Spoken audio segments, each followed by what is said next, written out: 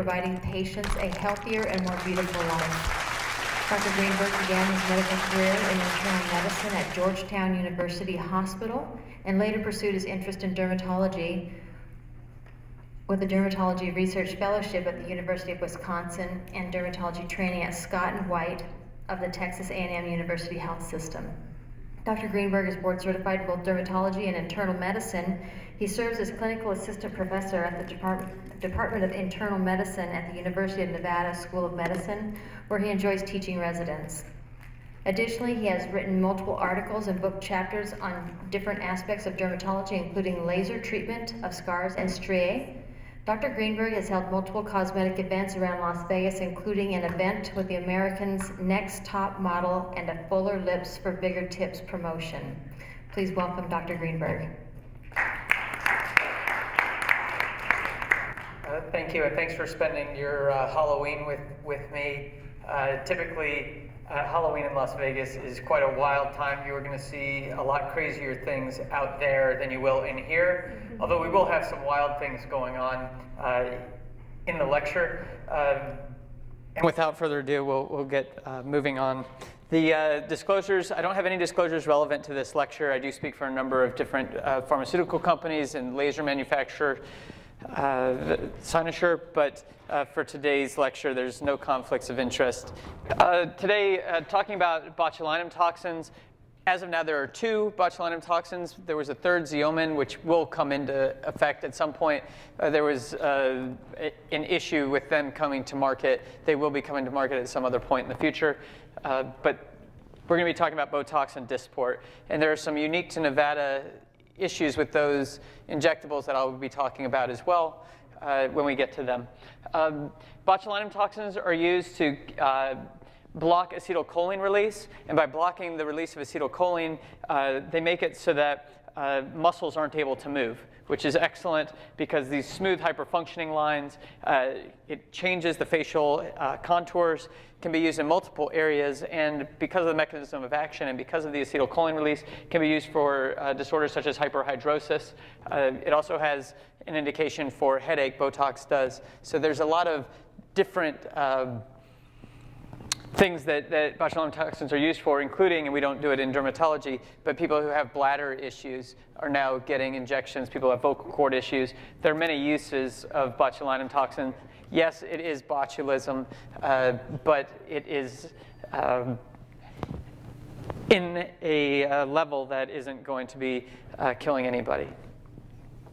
The effects may last longer with subsequent injections. You could have possible side effects where you can have diffusion into non-targeted muscles, and when we talk about diffusion, that will be part of the issue with how you decide to dilute your toxin. The toxin comes as a powder and has to be diluted. You can't inject a powder. If you don't inject properly and you miss the proper muscles, you can have different and unwanted side effects. The best part about the drug is that 4 to 6 months later, it's gone. So even if you did the worst job ever, it's going to disappear, and people are going to look fine. 7 types of botulinum toxin. Botulinum toxin type A is what we're using with Dysport and with Botox. That's abobotulinum toxin for Dysport and onabotulinum toxin for Botox. They work by chemodenervation. The presynaptic release of acetylcholine is how it's affected. I don't know if on your exams, if this is part of any kind of examination that you take, but these are key points in academics. In the real world, it really doesn't make much difference, except that if you have somebody who has a nerve disorder, you need to know you're not going to be injecting them with botulinum toxin. So that should be on your paperwork. These are the type A toxins. Myoblock is a type B, and that's working on the synaptobrevin receptor, so it's a little bit different. This SNAP25 light chain is the key for examination. That's where the effects take place. But again, in the real world, it doesn't matter to you. The mechanism of action, denervation, they base the units on what would be the lethal dose for 50% of mice that get the drug. For a human, it requires 2,500 to 3,000 times the amount that would require for a mouse for that lethal dose. So 40 units per kilogram would be the lethal dose. Now, each bottle of botulinum toxin, so each bottle of Botox has 100 units if you're using the standard bottle, or 50 if you're in Nevada and doing half bottles for people. So half a bottle of Botox, 50 units of Botox, is not anywhere near lethal dose. That'd be for, if somebody weighed 1 kilogram, that'd be the lethal dose. So there's really not much to worry about.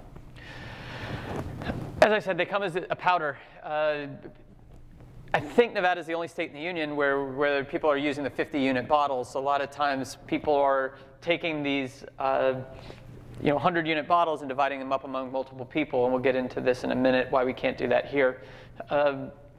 There are different ways to draw up the toxin. I use preserved saline. The sodium bicarbonate in that preserved saline offers some sort of anesthetic effect for people that is appreciated. Concentration, the concentration of the botulinum toxin is really for the injector. And it becomes a huge math problem.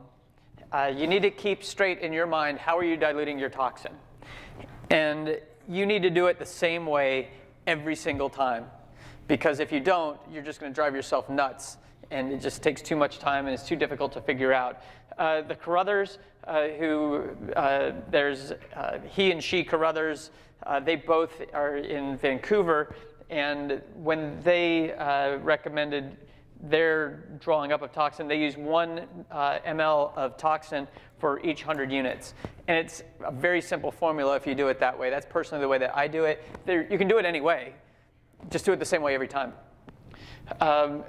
There is no equivalent for Dysport and Botox. They're different products. They're different companies. And they didn't do comparative studies on how they relate to one another. I use a 3-to-1 ratio personally for the way that I do Dysport and Botox. And I will put, each bottle of Dysport is 300 units. I will use 1 ml of saline in that 300 units of Dysport. So each 0.1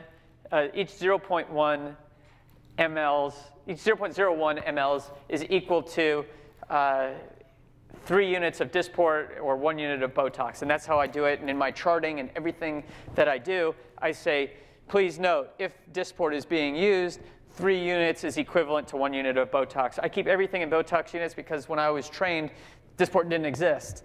And I know what the Botox units are supposed to be. I multiply it by 3, and that's what I put as my Dysport units. But I always put everything in Botox units. Same way every time, just so I stay out of trouble. So this is what I was saying. You got to get your head screwed on straight and know what you're doing. If you do 1 cc, it's 10 units per 0.1 ml and on down. Now, when I'm injecting axilla, because of the bottle size, do 5 cc's in the Botox bottle. And because of the bottle size, I do 4 cc's in the Dysport bottle. It's a smaller bottle, and you can't put 5 cc's in the Dysport 300 unit bottle. It's impossible. So you only have so much product when you're going to be injecting the axilla. And I'm using the 1 ml syringes when I do axillary injections. So for that, you just look at it and you say, well, I put 4 cc's in. I pulled out 4 syringes. This is what I have. This is the 1 cc no-waste syringe that we use in my clinic. You can't just eyeball this. All right, you're talking about a $600 syringe, a $600 bottle of toxin that you're selling to a person. So you can't just look at it and say, well, I think I'm going to take a 3 cc syringe and I'm going to draw up 1 cc in that 3 cc syringe, and then I'm going to draw off units. No, you have to be super precise. That's why you want a no-waste syringe, 1 cc, inject it in there, and then draw up with this diabetic no-waste syringe needle. There's no hub. For me, every hash mark is equivalent to 1 unit of Botox because I do 1 to 0.01, if that makes sense. Any questions about this part of it? Again, this is purely for the provider. You can draw it up however you want, but you have to know what what the numbers are, or you're not going to do it right. Once you get this done, everything else is easy. The math problem's over. You know how much product you have, and you just pick this 5 units here, 10 units here, whatever. So in Nevada, we had a case where a doctor gave hepatitis to a bunch of patients using propofol, and the propofol said single patient use on it. And he was using multiple, he was using the same needle with multiple people getting that propofol. We're not doing that with Botox. You're going to drop a fresh needle for every person. That said, if you look on the bottle itself, it says for single patient use on it. And that doesn't mean let's be cute. No, I'm going to draw up, all these syringes, and I'm going to inject all these syringes, multiple people. Really, it was just single patient use. You can lose your medical license in the state of Nevada if you do that. So anything that says single use is single use. This is the only state in the union where it's like this. I had medical licenses in 5 states because of all of the different places that I trained. And no other place I've ever been have I heard of this. But it is what it is. So we're going to only be injecting 6 people today because we have 6 bottles of Dysport, and whatever we don't use, we're going to throw away. Botox takes about 1 to 2 weeks for the effects to take place.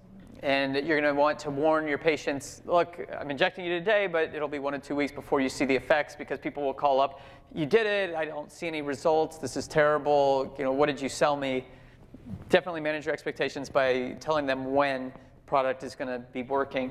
Dysport, I find, tends to have a mechanism of action that comes about more quickly. So after a few days, they're just going to say, wow, it really worked.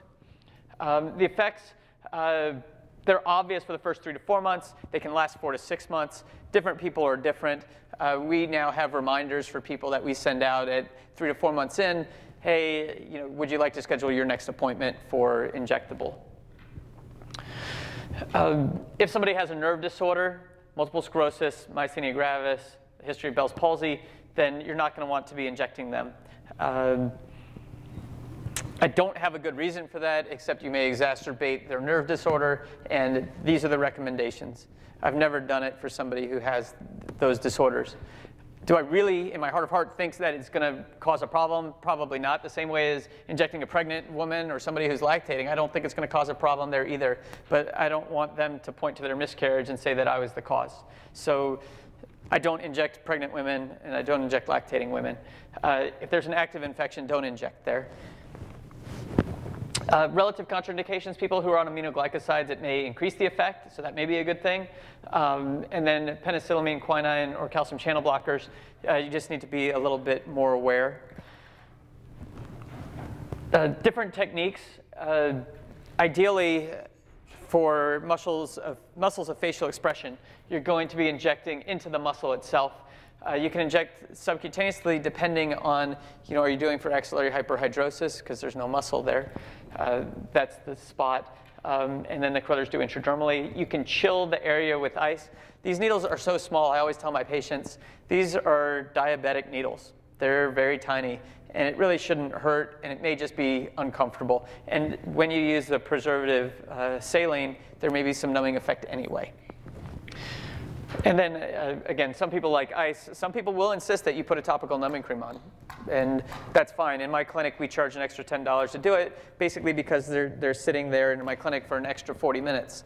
That said, you can write for the medication, have them put it on at home, and then come in.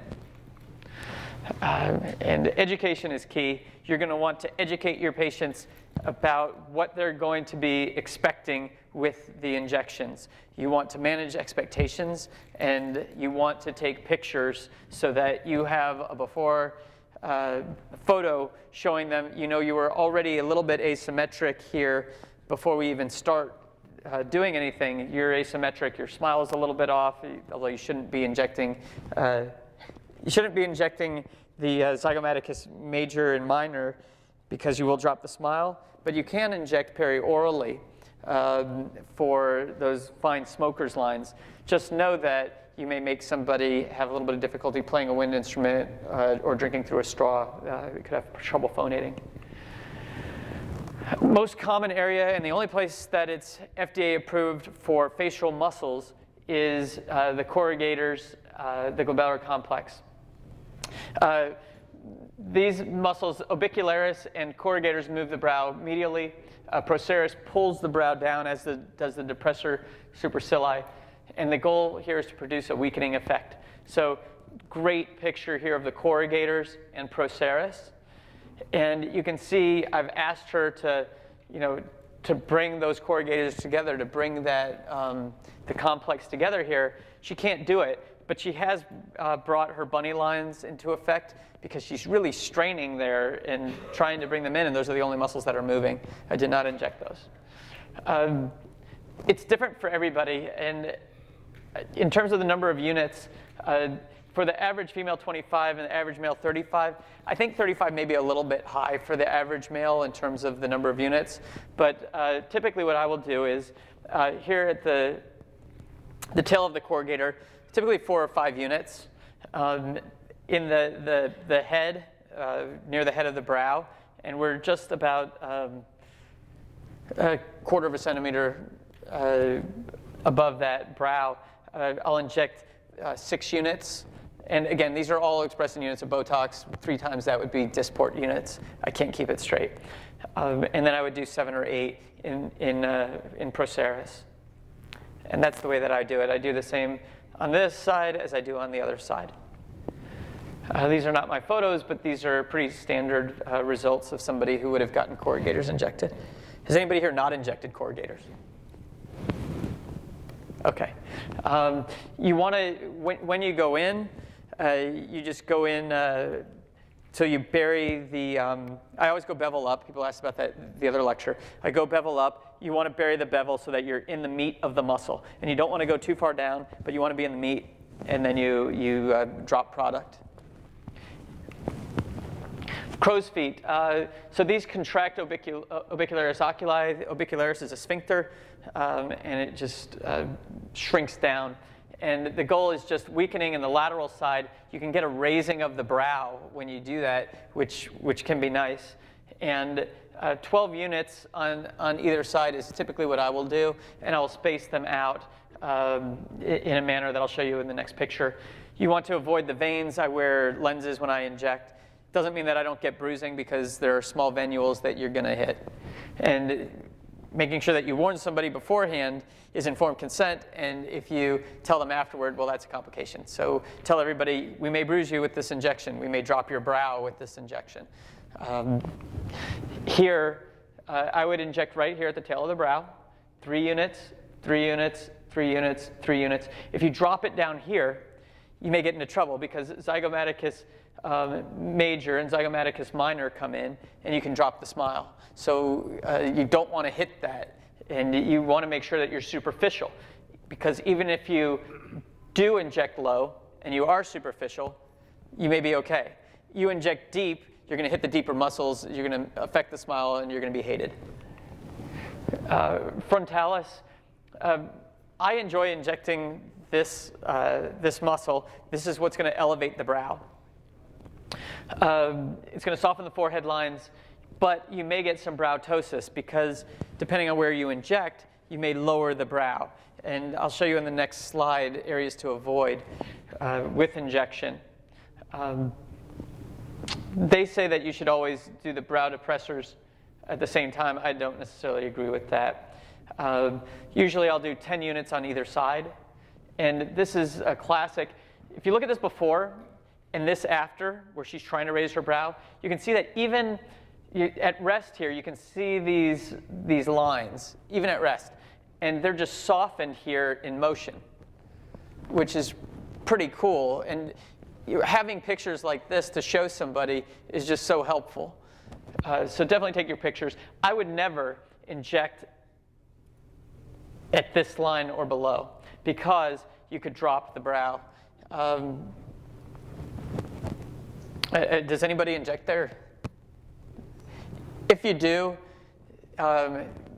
maybe do half as much as you would ever do there and warn them that you could drop their brow. But this is pretty standard. This is the Sharpay look. And we get a couple of people who are like doormen at the nightclubs here who don't like it, and we inject those guys typically with like 40 units in this area, and then we have to figure out where to put the rest of it. But some people just have hyperdynamic muscles, and when you have really strong muscles, you're going to need more product. It's just the nature of it. This is a really neat little area to inject this hypertrophic orbicularis. Inject right there. I do 1 to 2 units, mid-pupillary line, right below the eyelid, and that will soften this little jelly roll. And it's a pretarsal orbicularis. You can do a snap test prior. The reason you would do that is you want to make sure that they have some, that it's moving, that they have some rebound and turgor in their skin. If they don't, it's just going to be lax and they're going to get dry eyes, and that could be a problem. Depressor anguli oris, the lip depressors. Right here is where that depressor is. Injecting just a couple units may help lift that. Because this is a depressor muscle, depressors will pull down. When you inhibit that ability, it'll lift it up, an upturned smile. You can get an asymmetric smile if you overdo it here. So you're going to want to be careful. Have them bite down and feel for it, and then just go right into where that muscle is. And again, you're not going to hit zygomaticus major in those areas. It's just not, doesn't exist there. Gummy smile, I ripped this slide off of the internet. This is not my patient, but I wanted to give credit. Injecting 2 units right there, deep, will lower the levator labii, and we'll get rid of the gummy smile. I've never done this. I'd be willing if I had the right person to do it, but with the warning that I could give them an asymmetric smile. Dimpled chin, I've done a number of these. People don't like their dimpled chin. Do 4 units on either side here, and that would be fine. You want to just stay right in the meat of mentalis for that. Platysmal bands. We'll be doing some injection of platysmal bands today. It's a really cool procedure to do. However, you may make it difficult for somebody to turn their head, and they may have difficulty swallowing. So you don't want to overdo it. There can always be a complication with any procedure. The way that I do it is probably 15 to 20 units per band, and I'll just inject 1, 2, 3, 4, and 5 spots, dividing it out so that it comes out to be 20 units. So 4 units in each area. I pinch the band and just inject in between my fingers when I do that. Has anybody injected bands before? Yeah. It's a nice procedure, and this does look great when it works. No expression, too much toxin. Masseter injection. This can be a really wonderful and face-changing procedure to do to someone.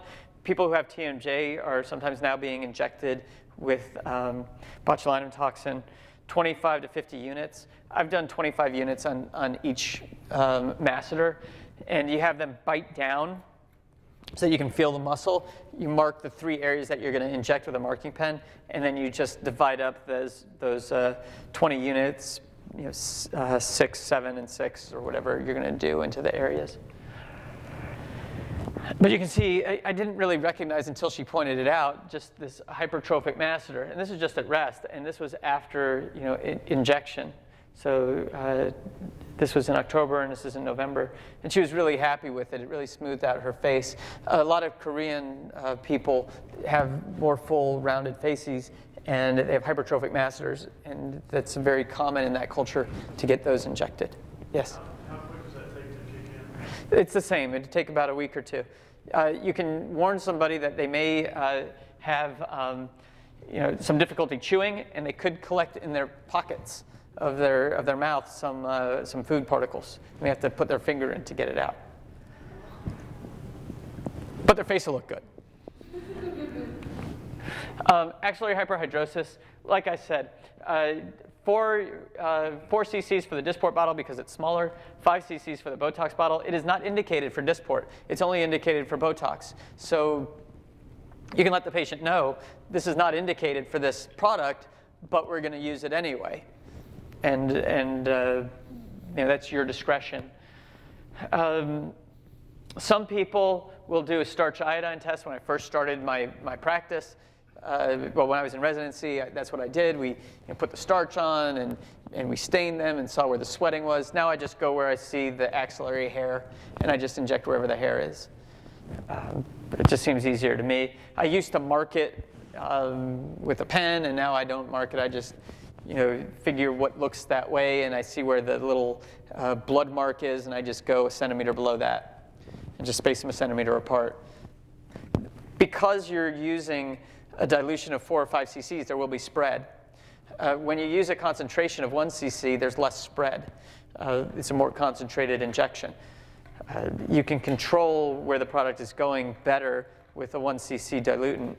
And that's why for the face, I really like to be in control and know that where I lay the product is where it's going to end up staying. I spoke earlier at my filler lecture that I enjoy injecting fillers first and toxins second.